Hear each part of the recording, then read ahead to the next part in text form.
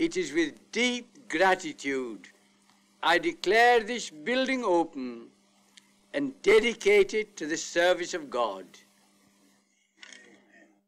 It was on the 10th of May 1958 that the London Bible College's present building in London was opened. Now the largest theological college of its kind in Europe, with over 1,200 former students in different parts of the world, it has seen only 25 years of service. For the next few minutes, we would like to take you back to those days when London Bible College was nothing more than an inspired thought in someone's mind. It was as far back as 1935 I became concerned about the need for a Bible college in London, similar to the BTI in Glasgow, for our Crusader leaders and seniors. I approached Dr. Douglas Johnson, secretary of the IVF, who eventually, by 1938, was also convinced of this need. We were amazed to find that in the English-speaking world outside Britain, many of the big cities, Toronto, Melbourne, Cape Town, and of course the USA, had such colleges, but not London. The late Mr. A.J. Vereker, one of the prime movers in founding London Bible College. But couldn't people who wanted to take a theological degree go to any of the established universities? I put this question to the Reverend Hugh Evan Hopkins. Yes, they could, but in those days, most evangelicals were nervous of theology, certainly as in the big universities. And I think this was envisaged that if there were the men and women with talent and scholarship, that it would be possible to have a positive outlook towards the Bible and still also reach academic standards theologically. People who wanted this kind of training had to go up to Glasgow or somewhere like that, and there really wasn't anything, and there should have been in London. And of course, it was a sort of airy idea until we got Mr. Laing in on it, and the possibilities of financial and practical help. This was the turning point. It could still have been a matter of prayer and not of action, until he stepped in as a Christian layman. And really and truly, one owes more to him and his support than perhaps anyone else on the practical, because he was all for it and he spent a lot of his time and talent on it. Mr. Laing, now Sir John Laing, didn't take much persuading when Mr. Vereker and Dr. Johnson outlined what they had in mind. I too had felt for some time that there was a need for a Bible college in London, and my heart immediately responded to all that they told me. I had at that time purchased a site in Marylebone Road for development. There was a large old house standing in about 1/4 of an acre of land. We made a thorough inspection of the site and the building, even climbing through a skylight on the roof, and although the building was scheduled for demolition, we thought it would be a splendid place to start the college. To begin with, there wasn't a very warm response to these suggestions of a college, but by May 1939 it was decided to arrange a meeting to set up an ad hoc committee, and accordingly a letter was sent to the leaders of several evangelical societies and others who might be interested.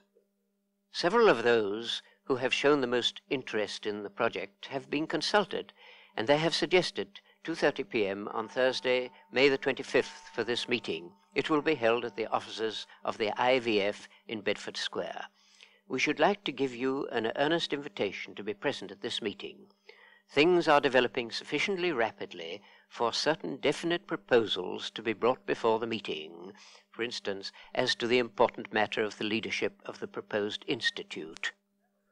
Several of these representative committee meetings were held, but after the outset of war, the whole project looked like being dropped.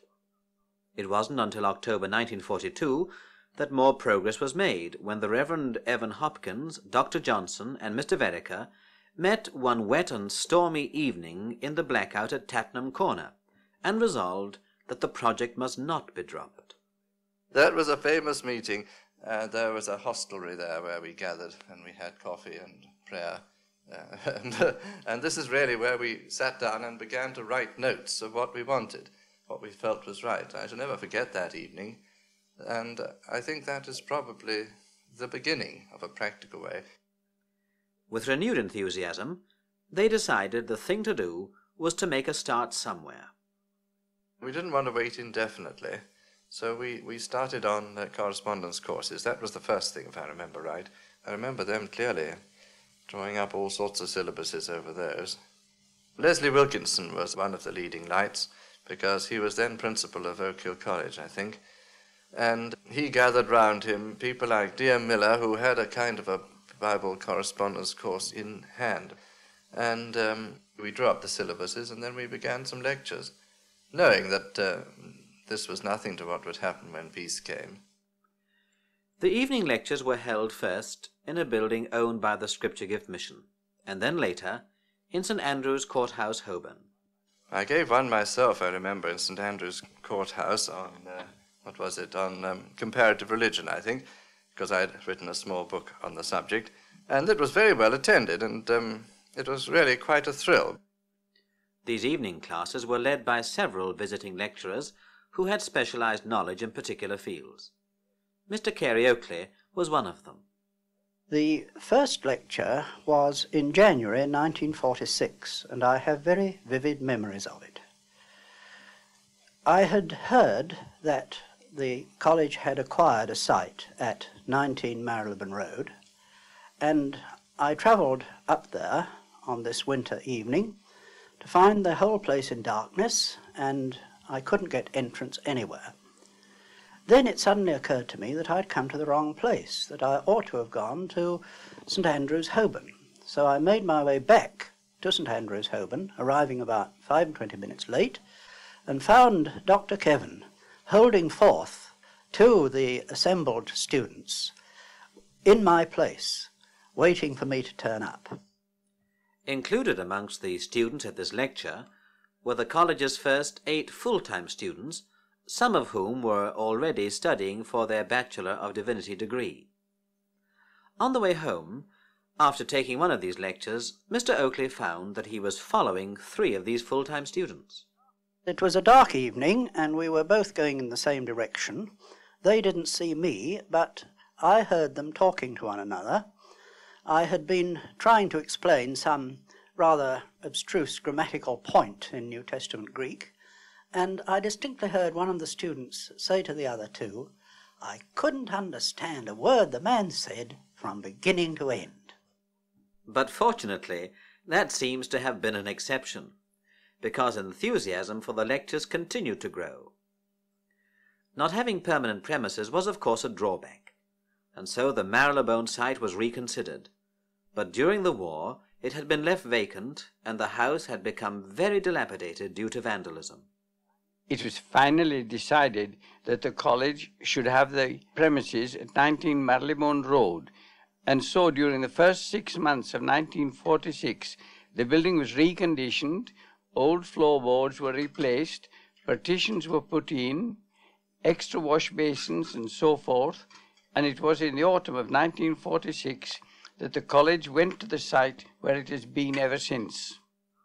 At last, London Bible College had a home, and students continued coming in ever-increasing numbers. Apart from those few full-time BD students, what sort of persons came to these evening classes? Well, there were both men and women students. Some of them were teachers who'd done a long day's teaching before they came. Some were businessmen or businesswomen. They were nearly all engaged in some form of Christian work in their own church. They came, I think, because in reading the New Testament in Greek, they found fresh insights, even in passages that they knew quite well in the English version. I remember in particular 2 ladies who came for years to this reading class on Friday evenings, and I said to them once, "Well, it's very good of you ladies, after a hard week's work, to come and read New Testament Greek. Don't you get a bit tired?" And one of them said, "Oh, Mr. Oakley, we regard this as our weekly treat." And so the numbers of students grew. They were trained for the ministry, for the mission field, for the teaching profession, and many more received instruction to help them in leading church study groups, crusader classes, Bible classes, Sunday school classes, and so on. It became obvious that a new building designed specifically to fit the college needs was required, and once again it was Sir John Laing who held the answer.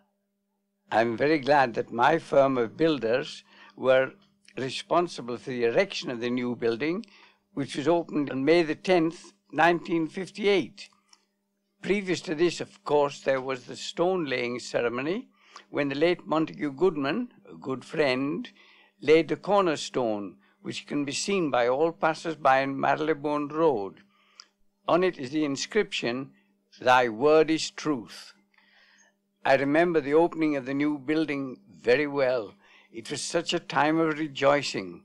The building was crowded, and seats had to be provided in the car park. Dr. Martyn Lloyd-Jones spoke on the theme in Timothy, "Study to show thyself approved unto God." Well, now there are various matters, it seems to me, that arise out of this statement which is made by the great apostle. Here's the first. Is such a college necessary at all? There are those who seem to think that if you have an experience of conversion and certain other qualities, that you need no more. If you are converted, if you are zealous, if you have the right kind of personality, if you have sufficient self-confidence, if you have ability to remember and to tell stories, and perhaps to sing in addition, why surely nothing more can be required. And they rather resent the suggestion that they should subject themselves to a period and to a process of training and of instruction. But someone may say, what about a man like John Bunyan? What about Spurgeon? What about Parker? What about Moody? To which the answer surely is quite simple. Exceptions prove the rule. And furthermore, if a young man comes forward and quotes these illustrious examples, all we need to ask him is just this. Is he quite sure that he is possessed of the same genius as those mighty men? From a thought in someone's mind to the largest theological college of its kind in 25 years, this has been the story of the London Bible College. And how about the future? Is its work still relevant in the second half of the 20th century? Yes, most certainly. Britain needs Bible teachers, ministers, evangelists, Christian school teachers, and well-taught Christians in all walks of society. The LBC was founded to train men and women in the knowledge of the Bible, and this has been its aim and is still its aim. And in these days when there is so much humanism and so much false teaching, I feel that it is of the greatest importance that there should be men and women trained in the evangelical doctrines and able to pass them on to others with the knowledge of Scripture that they have gained in the college. I think this was something God wanted us to do and enabled us to do. And His Spirit has been blessing ever since. It seems to me that this is really a rather remarkable practical witness to those that honor me, I will honor.